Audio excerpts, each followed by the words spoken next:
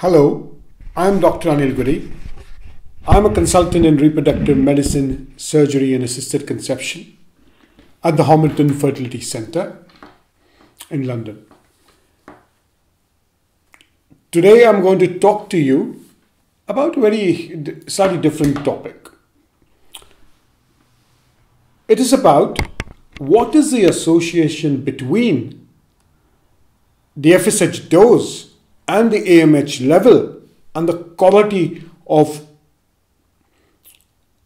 oocytes in an antagonist cycle. Now I'll tell you what generally happens. Often IVF is followed on very fixed protocols.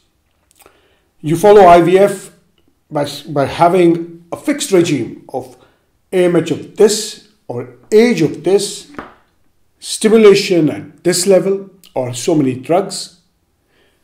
And I want you to come to this understanding where I have tried to move away from fixed protocols to understanding the philosophy and the physiology of stimulation.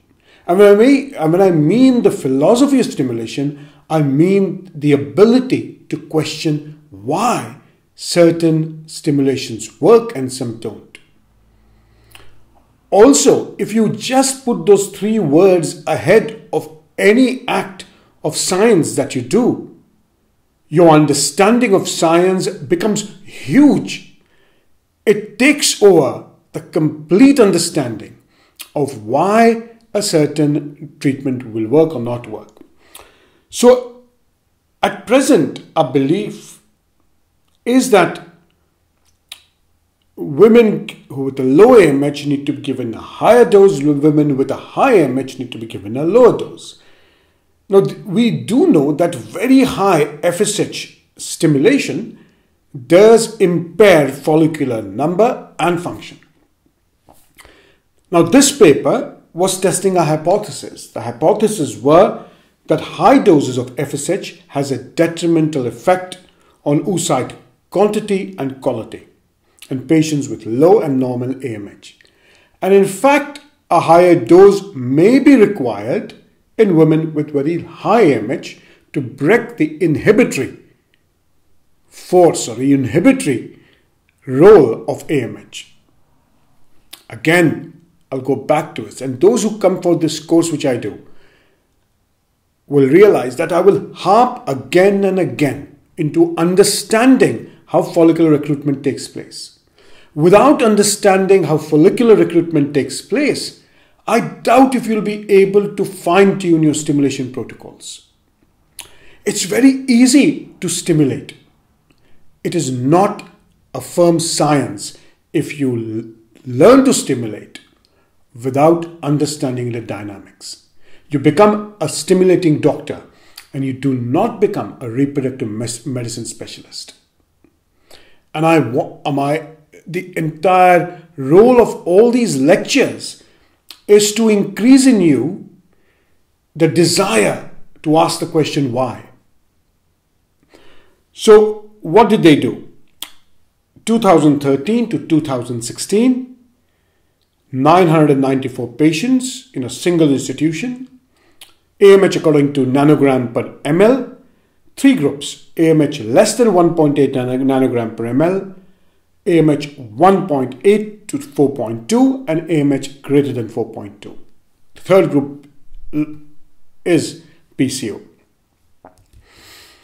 When you have a look at the picture here, and when you have a look at the picture, you realize that there is in group 1 and group 2, as your FSH doses went higher from 225, your number of mature oocytes, M2 oocytes, steadily decreased.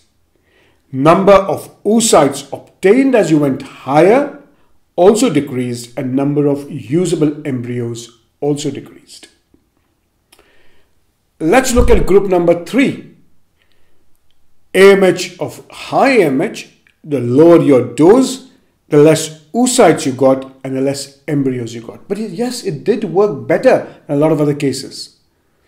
As you increase the dose, especially in those cases in which the FSH threshold was very high, and in those cases, you realize that the number of oocytes, of embryos, steadily increased.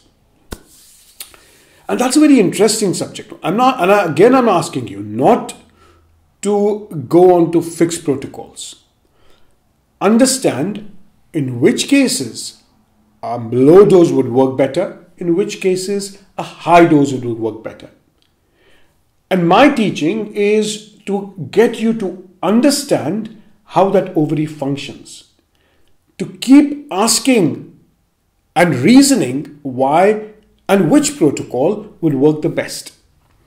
Here again, if you see, in normal responders and in poor responders, in women with a low reserve, hitting the ovary very hard just does not work.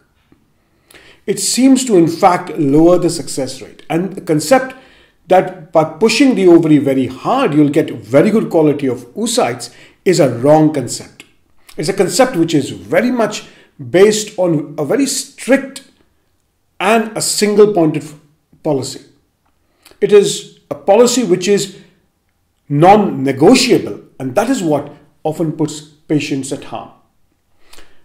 And once again, if you have a look at the triangle which I had shown, I jokingly call it the goody triangle, you'll realize that your stimulation pathways can be devised around it.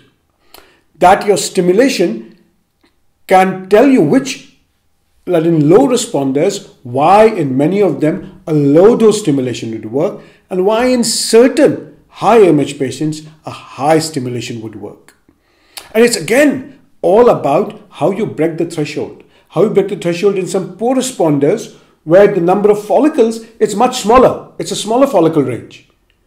More follicles at the higher level of stimulation, which means near a 10 millimeter mark. Both these require a much shorter jump of FSH and lower doses work. Alternatively, we'll have a look at what happens with dense polycystic ovaries. Everything clumped up. Your force towards pushing these follicles up, absolutely up, giving it the trajectory up there, is going to be harder. And that's what I want you to understand. Again, I want you to understand the logic of the length of stimulation versus the height of stimulation, the dose. Ovulation induction is lengthening the length, keeping a small height.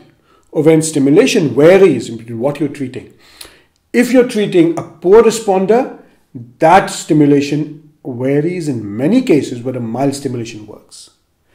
Based on this paper, what you can conclude is in low AMH, it looks that if you give a very high dose, you're more likely to get less oocytes. While in high AMH, you'll have to decide, what if 150 does not work? And then in those cases, giving a dose of 300 may change the system. Again, this is a short talk which looks towards improving ovarian stimulation. I hope you've enjoyed it. If it is, please share the talk. Thank you very much.